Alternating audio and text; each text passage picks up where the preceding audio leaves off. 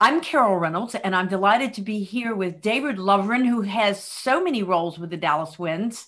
Many of you will know him as this extraordinary player of saxophone, which I guess is what started you off in the world of music. But in your long and rich career, you find yourself today as a staff arranger for the Dallas Winds. You do many other kinds of technological and logistical jobs for the Dallas Winds. And I guess maybe one of the first things I could say, good morning. But I just, whenever I think of the Dallas Winds, I think of you doing just about everything these days. And these days, that role has changed a lot. Well, thank you, Carol. It's great to be talking to you this morning. Yeah, it's been an interesting year, obviously, for all of us, and the Winds are no different. We have had to find new and interesting ways to get our music out to people, and I'm glad to have had a role in that. Is this something when you think back a year ago and you think about how many creative avenues artists in general, but particularly musicians have found, does that kind of make you happy to think back in all of that? Is that opening new doors that wouldn't have been open before? Well, that's a great way to think about it. We, you know, as with all the arts groups in around the world, we had to rethink how we get our message out and how we get our music out. And with the limited things we had in the early part of the pandemic, we decided to start a serenade series where we did live streaming of just small ensembles. And we did a series of 7 of those. We called them summer serenades at first, and then we called them autumn serenades as we changed seasons. But those were very successful. Our staff and crew and everyone learned a lot about live streaming and being portable and flexible and taking opportunities. And we were able to bring, you know, those 7 shows, which was great because we could do something that both benefited the Winds, gave us a message to get out there in the limited avenues we had, and also gave us an opportunity for our musicians to make a little money in a time when musicians have really been suffering. That's really something. And of course, reaching around the world, which brings me to the title of this upcoming concert, Around the World in 60 Minutes. Now, tell me about that. You know, my first thought is, you know, around the world, really? Are we going around the world? Because if you look at the pieces that we've been publicizing, we never really get out of Europe. You know, we start over in Ireland, and then we're like England, Scotland, Italy, Germany, and then we get over into Russia at the end, but we only get to, you know, St. Petersburg. If you look at that piece, Shostakovich composed the folks dances as part of a suite, which was all about Leningrad. So we're really still in the European part of Russia. We're not even out of the continent of Europe. So all I can say is that I did have some input into naming the show, and I just have to leave it at, there are a couple of pieces that aren't in the published advertising material. So, well, you'll have to tune in to see which other continents we hit. Aha, so it's a surprise journey. Right? Absolutely. Well, yeah. The Dallas Winds is all about surprises all the time. And that's partly why you're so beloved, because some things are set and some things are unexpected. When you were a kid in band and embraced playing the sax, little probably could you have imagined all the things you do, particularly the tremendous job you have in arranging music, which is something that younger kids don't even probably know exists. But particularly in these times, you're having to do some serious reconfigurations so that the music will work for the times. And on this program, you have 2 major arrangements. Can you tell us about those? Well, Jerry had come up with a list of repertoire for our March concert and our April concert. And we had to look at that from the eyes of having only a very limited number of players, you know, between 15 and 20 on stage maximum. due to the current Meyerson restrictions. And so we went out looking for repertoire that that would work well for smaller groups of instruments. There are a couple of resources online which have great lists of wind repertoire that work for smaller groups. A couple of pieces popped into my head. I suggested them to Jerry and said that I'd be willing to adapt them. And in this case, it was actually fairly straightforward. That's one of the reasons I volunteered to do it, because the Rodrigo is actually a very chamber music-y kind of a piece, lots of exposed solos, and there are quite a few parts, the third and fourth horn part and you know, the lower trumpet parts, which don't have a lot to do in the piece.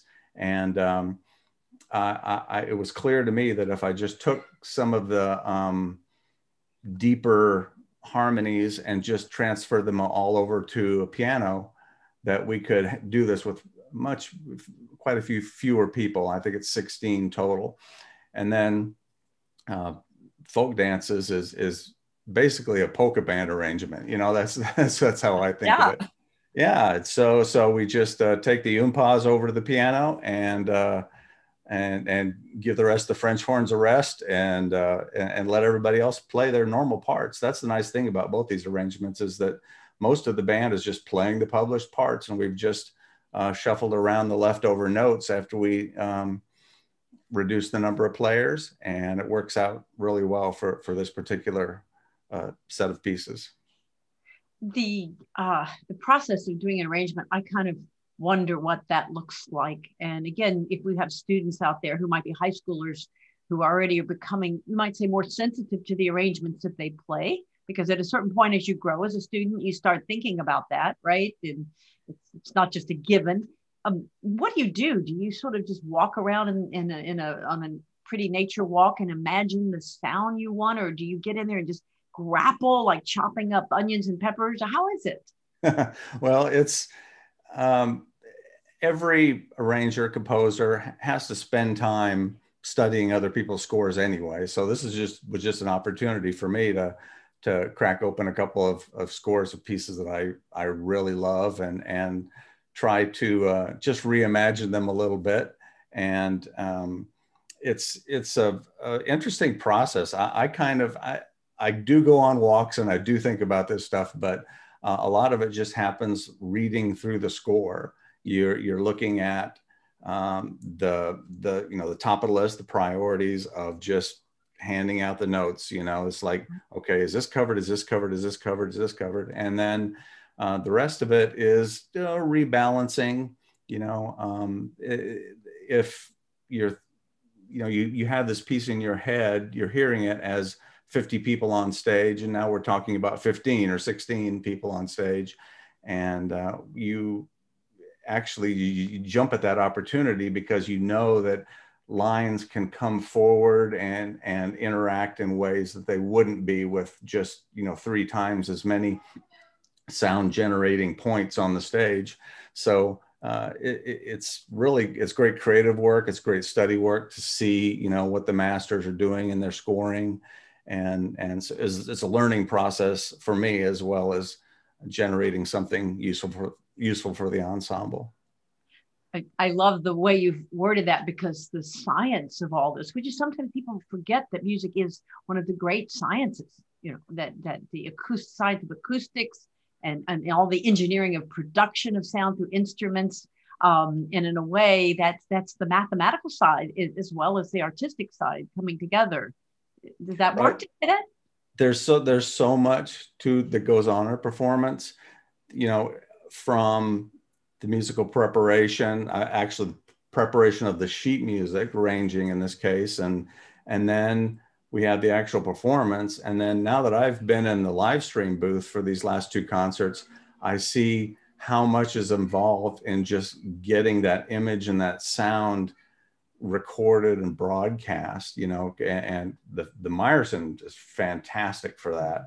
They just within the last year, they upgraded their camera and their sound system there. They have they have 8 cameras set up around the hall, and they're all, you know, they're pan and tilt and zoom. There are these remote control cameras all over the hall that we have complete control over in the booth.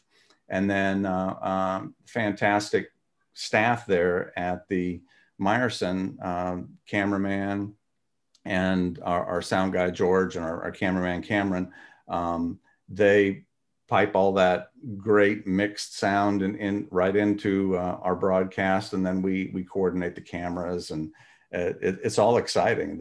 And I think the live streams have come off really well, these last two concerts. And it's definitely a fun way to watch the group.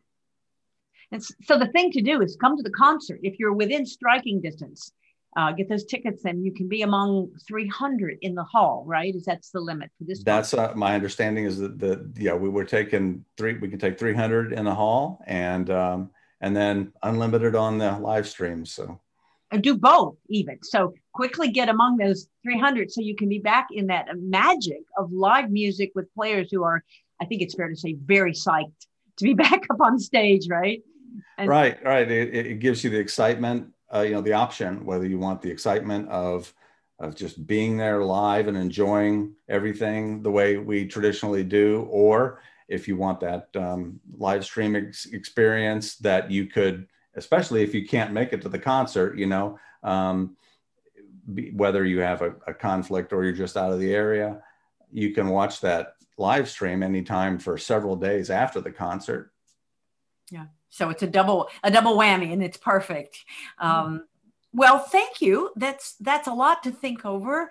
And as always, there's the instant joy of being in music situation, but then there's everything that's behind it. And I think the more we know about that, the richer our experience will be. Yeah, every performing group in the world's dealing with this right now, and I'm happy that, you know, we've had great support from the board and the staff to find new ways to get our message out there. And even when things are back to whatever the new normal is, and we're doing our normal concerts at the Meyerson to full crowds, I hope we still keep doing the live streaming and putting our message out there, because it's a great way to reach an audience outside the Metroplex. And boy, the audience needs that music, especially the wonderful repertoire, surprises and all, that will be at any concert with the Dallas Winds. David, thank you for your time. And we'll see you at the concert, yeah? One way or the other, right? We'll be there behind the scenes, running the cameras and stuff. And I'm really looking forward to it. Thank you, Carol. Oh, my pleasure. Thank you.